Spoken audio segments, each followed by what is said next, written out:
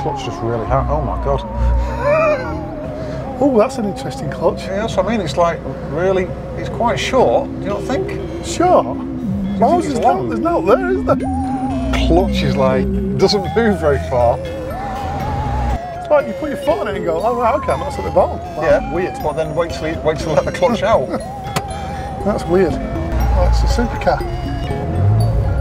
Oh, it's at the top. This is going to be interesting. Wowzers.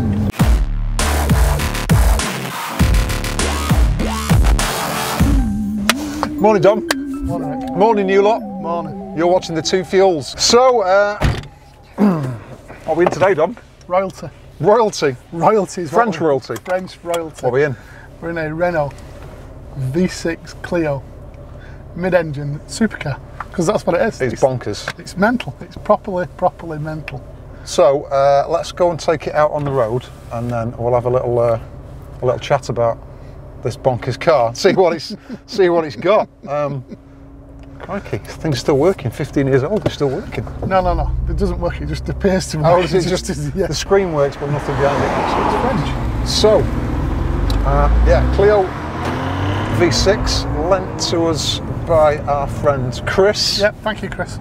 Thanks, Chris. He's on Instagram. We will tag him, Chris V6255. Strangely. Oh, okay. Yeah. Who'd have believed it? So we're in a V6 with 255 brake. Where's the engine? Well, this is where the French went a bit bonkers.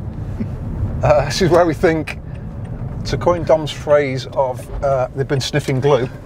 Well, I think they had a meeting, and then like somebody dropped a tab or something and went, "Let's do something wild," and then let's take a front wheel drive city car, which is essentially what a Clio is, yeah. And then what we'll do with it is we'll make it rear wheel drive.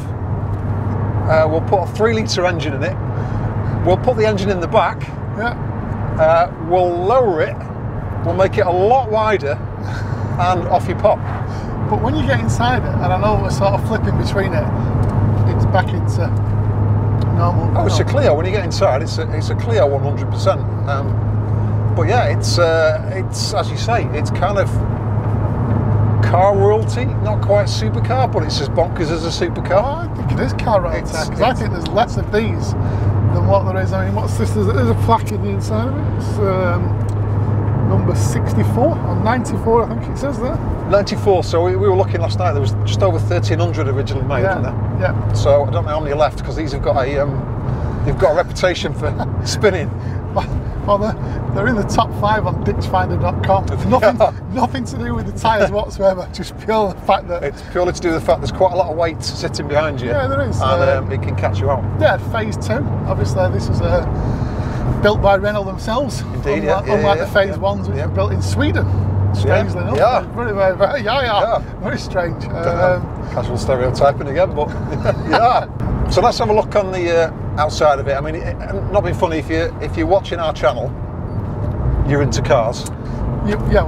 And if you don't know what a Clio V6 looks like, shame on you. You're obviously just listening to the audio tracks because you're blind. But let's start with the outside of this car. I mean, you can't miss it. It's just got a massive wide body slapped on it.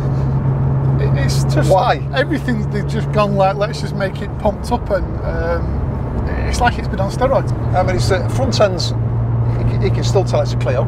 Yeah. It's got the Clio lights. It's got the Clio look. And the Renault badge. And the Renault badge. Nothing gets past you, does it, Dom? Right? Woke up early this morning. And then it's just got these massive flared. In fact, everything's flared. There's no flared arches on this. The whole thing's just wide body in it. Yeah. I think you notice when you're getting in, there's a massive sill down the side that you've got to step over to get in. There is. It's got big scoops down the side, air intakes. Yeah, are they real? I'd like to think just a generation with an engine back there. Most definitely they are, yes. I think it's got 18-inch wheels on this. I think it has, yeah. Staggered setup. Fat-ass wheels on the back, so that... fat-ass wheels at the back. We'll get Dom to do his tyre specs in a bit. Yeah, we'll do tyre specs in a bit, yeah. I'm not sure if the speed line's on this. We were on the previous gen. I'm not quite sure, but they suit the car. And again, I like the fact that Chris has kept this. You've got to keep things like this original. Tweak them a little bit, but you've got to keep this looking original. Otherwise, I don't see any reason to to modify this whatsoever. It's just I agree. It's not unique, obviously, but it is. I mean, there are so few of them out there and the value of them's just gone mental. Like, well, they were like 27 grand new, I think, something like they were saying. You've got your money's worth out of it if you've got one of these, haven't you? 50, 60 grand. Yeah. They're going that way. It's a bonkers looking thing on the outside. You get around the back end of it. I mean, we've been following it a bit today while Chris has been driving as well. Yeah. It's a bit mental on the road, isn't it? It looks good. It has good presence, sits well. You know what I mean? It just looks right. Twin pipes. Yeah, twin pipes. Not very big though, are they? No, they're not. But again, period correct now. Yeah. Plus, we've been in Jap cars for the last couple of weeks, so whoa, yeah, a bit too much. Yeah.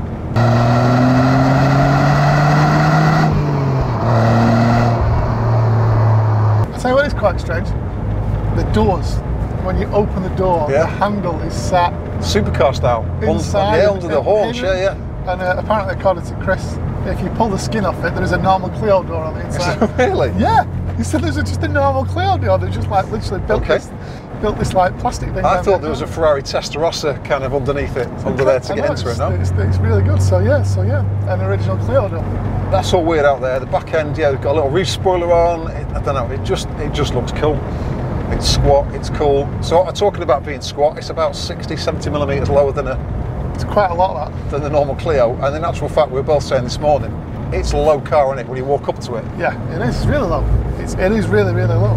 And it's in spunky blue, which is now come to known as any car that's blue on our channel is spunky blue, yeah? Blue, yeah, it's a nice shade of spunky blue as well. So, well, again, it's a classic Renault colour, so do we know what the colour's called? Suits it, yeah, spunky blue. Spunky blue. The wide body kind of part of it is, I don't know, there's various rumours as to why they did it, but the strongest one is harking back to the 80s Renault 5 turbo rally car that we built with the big old fat arches. Not quite the Renault 5 turbo Raider that I had back in the day. You had a Raider? Yeah. Same colour as this? It's a bit darker than this, the Raiders. Okay. Bit of a darker blue. He had a Raider. That was a bit of a mental car. I always wanted a Raider. I had a 205 GTI. Well, I had one of those as well, yeah. They were good. I think the 205 was a better driver's car. The Renault 5 just wanted to kill you because it had a 1.4 litre engine and a massive turbo, and the turbo was either on or off. And I'm sure we've discussed this before. It was generally on halfway around the corner, which made it a little bit interesting to drive, shall we say. I'm not sure whether this, so it's going to bring us round onto the interior in a minute, but I don't know whether it's going to pick up on camera or not. It has got a standard French rattle in here. It has got a standard French rattle, it has. Which I think you just kind of get, you go, oh, it's French, it's fine. Yeah, correct. So we're just going to have a little blast up and down one of our favourite little roads, and then Dom's going to jump in and give us his expert opinion. Well, I'm excited. Yeah? I am, I'm excited. This is like, you're talking, I mean, when these came out, they were like, well, wow. Yeah, they were mega. And they still are mega. I'm like you. Chris was telling us on the way up how everyone's like waving and taking photos and stopping to have a chat and everything, because you just don't really see them, do you? And I think most people would go, what is it? Yeah. And then he goes, oh, it's a Renault Clio. And they're like, yeah, what is it? And you're like, no, it's a Renault Clio. Absolutely. Back to the inside, it is 90s Renault. Well, that's the thing. You jump inside it, it's a Renault Clio. Everything is standard. It's just a Renault Clio. It's back to a bit of French plastics. It's got a few little colour flashes in here, which are quite nice. I like that. Yeah, a little bit of blue there with it. There is no adaptive suspension. There's no adaptive cruise control. There's no little driving mode. It's listen, get in it, drive it, and have some fun. Have you turned the traction control off? I don't think it has traction on it, does it? There's no traction. No, I don't think it does. Oh, wowzers! I'm glad you told me that. I don't think it has traction control on it. Wowzers! So no traction control. It has got the original CD inside here. CD player. It's all standard. Well, no, it's standard French. So yeah, inside it's it's a big steering wheel actually. It's quite a big steering wheel. What's the girth like? It's quite nice. You know what? It's before they start getting giddy with wheels. Yeah. It's really quite nice. So yeah, I like this. It's an old school dash, but it's nice and easy to read. There's no fancy bits on there to distract you. It's just nice. Seating position for me is pretty good. Super sport seats in it, I think. See, this is weird. Why did they put these seats in this car when they had the really, really nice Recaros that they could have put in? Maybe it's a bit more luxury they wanted to put in. We always get to the nice bit of road and I always get stuck behind people, you ever notice? Just getting to this pottering, you know that we talk about this all the time. I'll just slow down and let this car get ahead. And when you slow down thinking you're going at 20 and they've gone like... Not very far. Boring. Get out of the way. So yeah, steering wheel's nice, I like it. Nice little blue strip at the top. That might be an extra addition by Chris. I don't know, I feel like it's been retrimmed, this wheel. No, I think that's got to be. I think it's standard. Oh no, I'm looking at it now. Stitching looks like really nice. Stitching looks really nice. It's really good. Yeah, ain't no Frenchman stitch that. I know that. I think this has been retrimmed. It's a very nice wheel. Seat position's great. Seats are great. I'm like you, why they didn't quite put the ones out of the trophy in it, I don't know, but they're nice seats. Yeah. Alcantara in them. Turning circle while we're just getting to this bit here. This is notoriously bad, so we've had to take an extra wide line round here, and only just got round. That was it, full lock there. That is an interesting turn circle. For me, clutch is very high. Gearbox is good.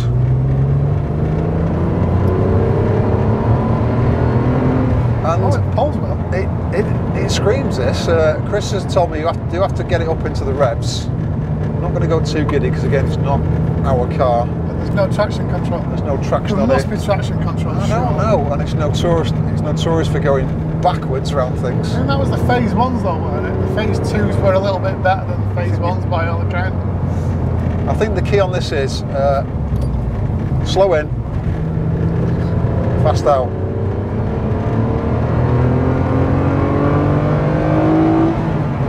Oh, I'll tell you what, that's good fun, that. Screams all the way, look at that. All the way up to 60. Viva la Mexico. All the way up to 60, that's bonkers. You've got to, it just revs and revs and revs. That's like 7,500 before you sort of, it's just like, what? It's great. So yeah, 255 brake wasn't the most potent. In actual fact, when you looked at the trophy that it came out with, it wasn't really much faster than the trophy due to the weight of this sign here. Yeah, they sort of put a bit of mass on, didn't they, with the rather large engine that they lumped in the back, but it's exciting. And you've got all that noise sat back there going, oh, come on! It'd be interesting on the motorway. Oh yeah. Don't think it's a commuter car, so but yeah, so I'll pull up here, Dom. We'll swap over, you can jump in and give us your thoughts on the Clio V6. Right, Dom's going to hop in and let's see what happens.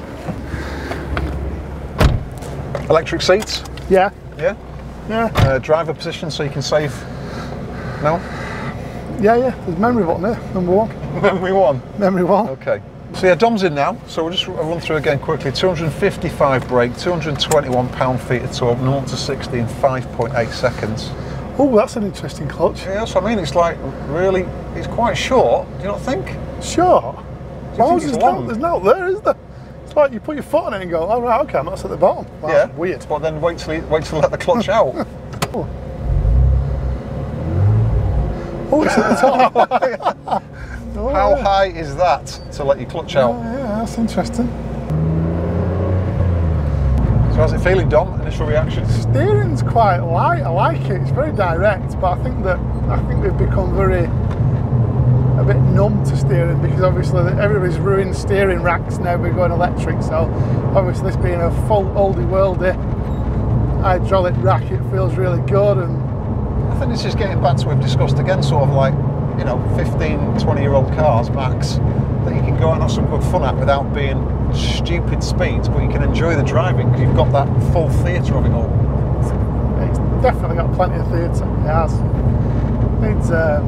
Needs a few more pops and bangs out the exhaust. Oh, he's going a little bit. It needs some pops and bangs, you think? I think so, yeah. I must admit, that's the theatre element, I guess, that is missing. It's got a quiet exhaust, hasn't it? Yeah, it has, but it still sounds, you know what I mean? It's like, yeah, no, it's good. Not many buttons on the steering wheel, Dom. This was the start, weren't it? That was the start of it. It started with 2 and look what happened. See what Dom's reaction is to the turning circle now. See what he can do here.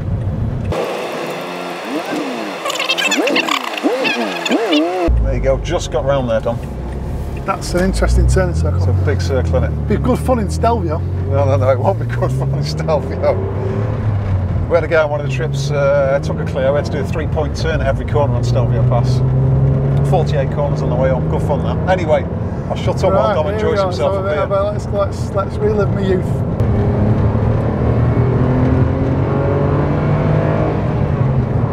Oh yeah. How's that? Oh, that's good. Yeah. Screams, doesn't it? Yeah. Wowzers. Yeah, that's good fun up there, isn't it? Yeah, that is good. That's like, yeah. This is a weekend play car, isn't it? You're not going to be commuting in it, but to go out on a sunny. Yeah, exactly. Yeah. Saturday or Sunday, early morning, dry roads, empty roads. You could have some good fun in this.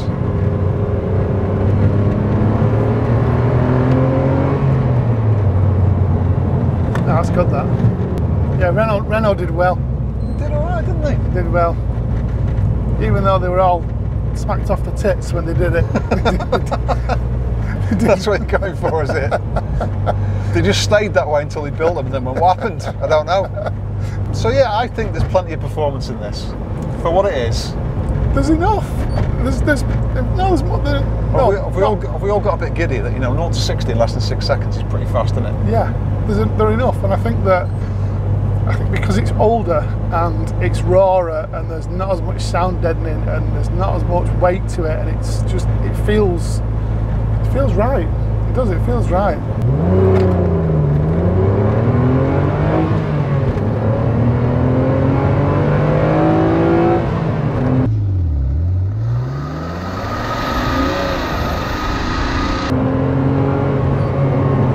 Pretty well, that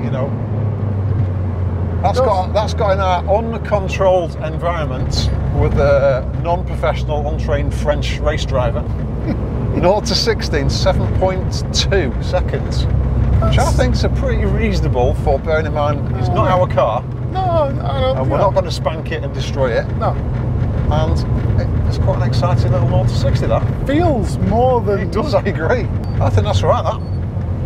I think it's brilliant. So you mentioned earlier that there weren't masses of these made and sold, which is hardly surprising. It's not the most practical of cars, is it? You're not really going to buy it and go, I can daily this, because you can't, unless you take in a sandwich box to work with you, and that's it, right? Because all of the boot, except for we've established maybe a shoebox or a sandwich box, is taken up with the engine.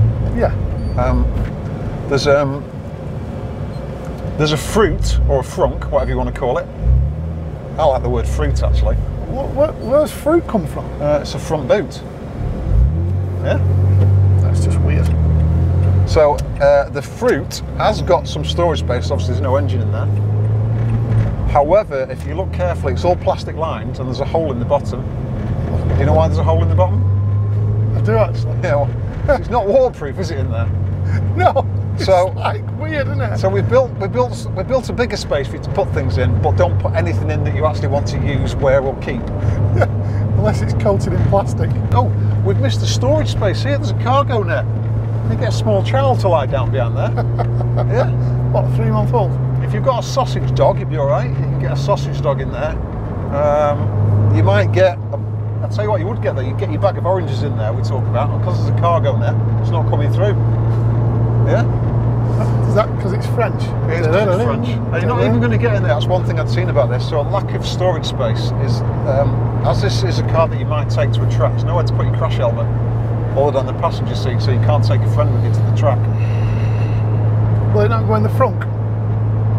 Possibly if you want a wet head. Waterproof bag, maybe. We'll have a look at. Well, would you want to take this on a wet track day? Oh, I wouldn't want to take it on a wet track day. No. Good point. Yeah. Yeah, the fruit. I don't know. We'll have a look at the fruit. Fruit. That's what this is for. I've just worked it out. Onions. Baguettes. It's just the right shape to get 2 or 3 fresh baguettes in there. That's what it is. Also, coming back to the baguette holder there. You'll notice how they positioned it close to the engine to keep the freshly vapor gets warm for when you get home. That's exactly what that is, and no one else has worked out. That is a baguette holder. I'm telling you. What do you think of the gearbox, Dom? Gearbox is alright. Very low geared. Well, yeah, because I were in 6. I didn't believe you when you were in 6, but yeah, you were in 6. You know what? It pulls well from like low rep, which I'm quite surprised at. Yeah, I do agree. But I think you get used to like that bottom rev range in turbo cars where there's just nothing there. Yeah. And it's like blah, blah, blah, blah, blah. Like, whereas this is obviously because it's a naturally aspirated 24 valve V6, it pulls quite nicely from nothing. Does. But I like the gearbox. It's really good. Once you get used to, unlike you, 4th and 6th, you think 6 is 4th. You're cool with it. That's another thing actually. While we're going to look for somewhere to just turn around quickly. Suspension on this is pretty good. Suspension on this is really good. It is. It's for a 15-year-old car on these roads that are notoriously bumpy. Yeah. This is doing really, really well. I think this is better than most modern cars we've driven. I take it it's on stock suspension. I believe so, yeah. Chris will be able to confirm that for us when we catch up with him again. But yeah, I think this handles really, really well. Bumping ground coming up. Yeah. Coming up. Hey, that's good. That's good, isn't it? That's good, that. Oh, yeah, I think that the handling and comfort in this car, for how low it is, Right, yeah, that's good. and the mass that's in here, and that's not me and you, Dom, that's the lump in the back. I think it's doing really, really well. I'm impressed with it. I am.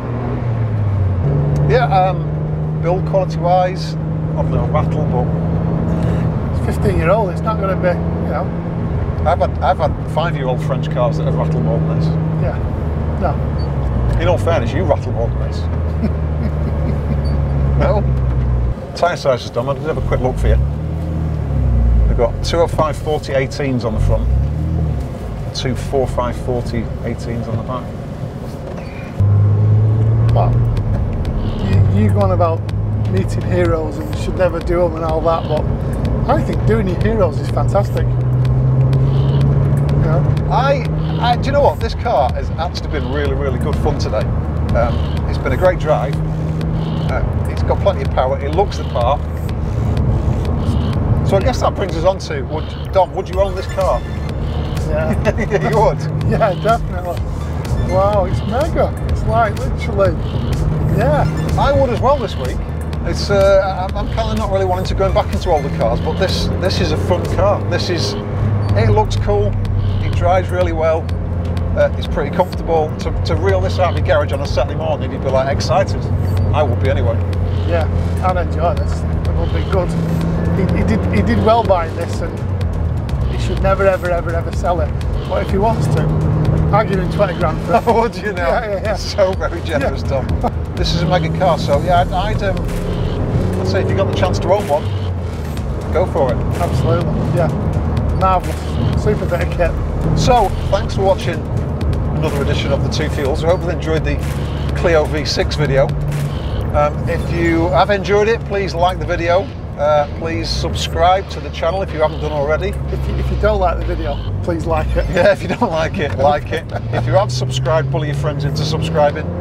And ring the bell for updates on future videos that are coming out. And thanks very much for watching the video, most appreciated. Looks like he's got a Knight Rider helmet on, doesn't he? Don't know what he's doing. For all you kids that don't know Knight Rider, Google it. It's got a good knob, Dom. Hasn't it? Smooth. Nice little knob in your hand, yeah? Smooth. Yeah. Wow. It's been well used. Yeah. Did you see Throttle House's new video, by the way? Which one? M3 versus E92 M3. Yes, I I have. think they've been watching our videos, the way they started that video off about, oh, it's long and hard. Yeah, your mum said that last night. See that? Yeah. It's like, Yeah. God damn it. We've stolen what we're doing. If that is true, Throttle House, can you give us a shout, please?